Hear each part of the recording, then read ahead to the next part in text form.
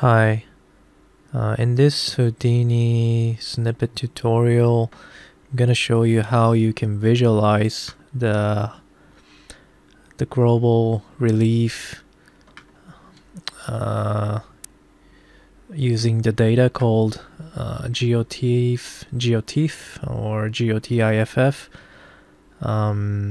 using the HeightField node in Houdini. So first you gotta get the HeightField map. So let's go to the for example, you can go to the National Oceanic and Atmospheric Administration website, which stands for the short terms is NOAA. And if you go to this website, you can search for global relief,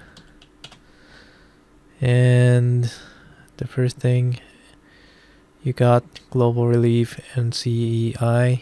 Click that and you will see several versions of the GeoTIFF files. So I'm just gonna get this one, and the image looks like this. And this is really like big image, and it's too big in order to import it into Houdini as a full size, I think. So I'm gonna just crop some of the part to use it in this snippet tutorial. So in this tutorial I'm gonna just use this part, Japan, and see how I can visualize this. Okay, now let's go to the Houdini, and first of all let's have a geometry and delete the file. And first you need the HeightField node, and as a default the size is 1000 and 1000. I guess it's fine. And initial height 0, initial mask 0, that's fine. And next you want to import the image that you have just cropped. So make a HeightField file here and connect these together. And I don't need the butterfly. Let's choose the one I have just cropped. So this is a GeoTIFF, GeoTIFF for Japan. And right now it looks red since it's in the mask layer, but what I want to do is to use it as a height map. So I'll type here height, and you can see there's a small changes on the surface, but it's going down, I think. So you want to make sure that the terrain part goes upward and the ocean part goes downward. So I think it's the other way around. So I think you can change that here if you make it -1. Nope. Oops.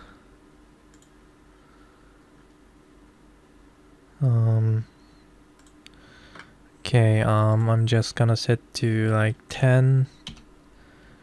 Now the terrain is going down, so I would wanna make the layer mode to be subtracted. Okay, it's good. Let's hide the grid. And I can barely see the oceanic surface, so let's set the height scale a little bit more higher. Now I can see some differences, but the edge of the Japan's surface terrain is a bit too jaggy, so I would like to make the resolution a bit more high. So what I can do is to go to the height field and set the grid spacing less than 2, like 1, maybe like 0.5.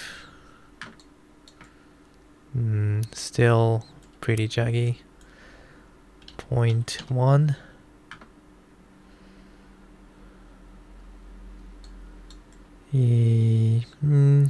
I guess it's fine for now. But still a bit jaggy, I guess. So let's scale down the height. Something like 50. Okay. Or more, like 20. Okay, should be good. And let's visualize this. Visualize the height field using the HeightField Visualize.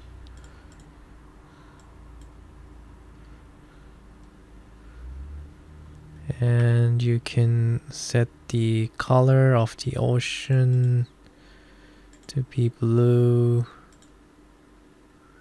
Oh, and I have to set the max elevation the same as this one, height scale. So I'm gonna copy this parameter and paste it here. Okay. Now this should be white, and this should be something bluish, light bluish. I don't need green.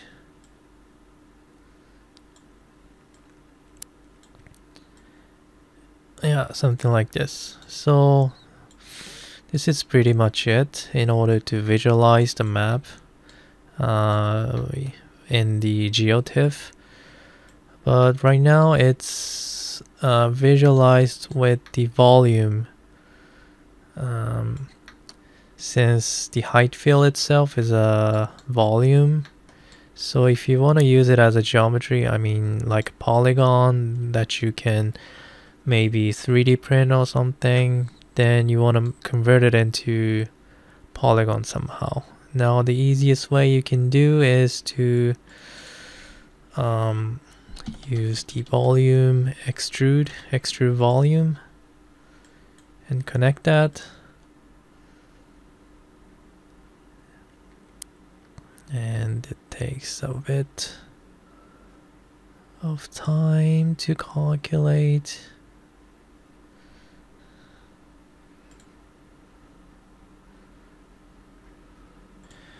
Okay, sorry, it was taking too much time, so I'm gonna reduce the quality, the grid spacing. I'll change it to 1.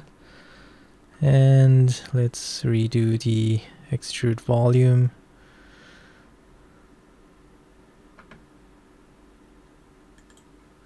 And right now the depth is 1, but the length of this space, the surface is 1000, so let's give it like 200. Maybe a bit smaller. 100. Yeah. Maybe 50. Okay. Now let me also color this. Now I cannot use HeightField Visualize anymore, so I can just use the point wrangle first in order to remap the Y coordinate. I can get the get box BB box max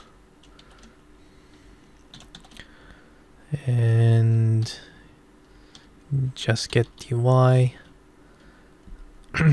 and minus get BB box min and get the Y.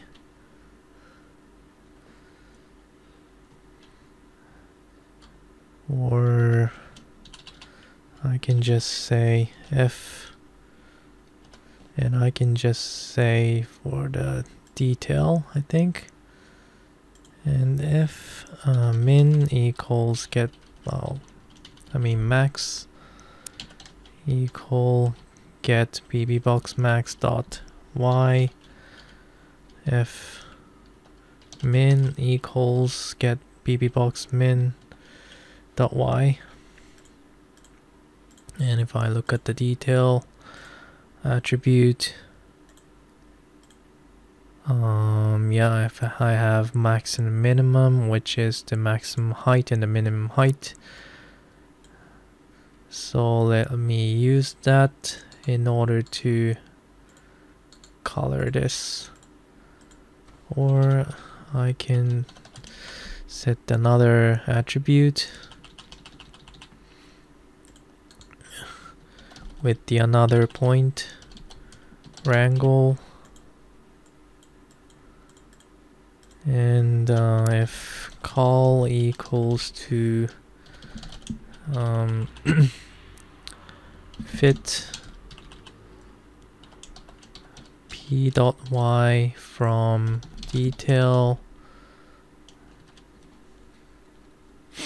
min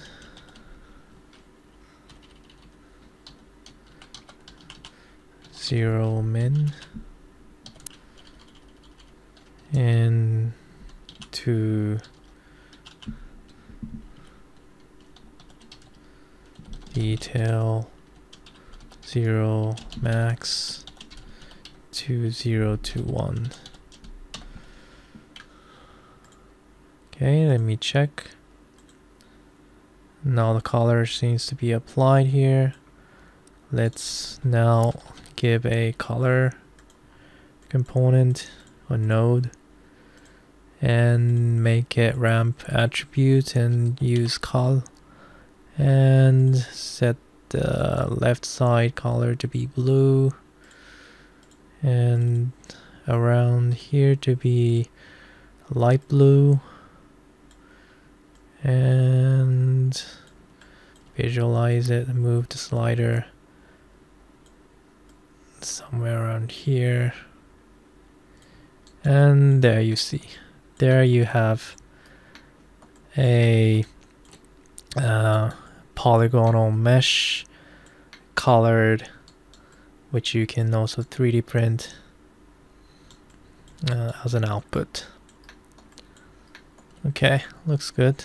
That's it. Thank you.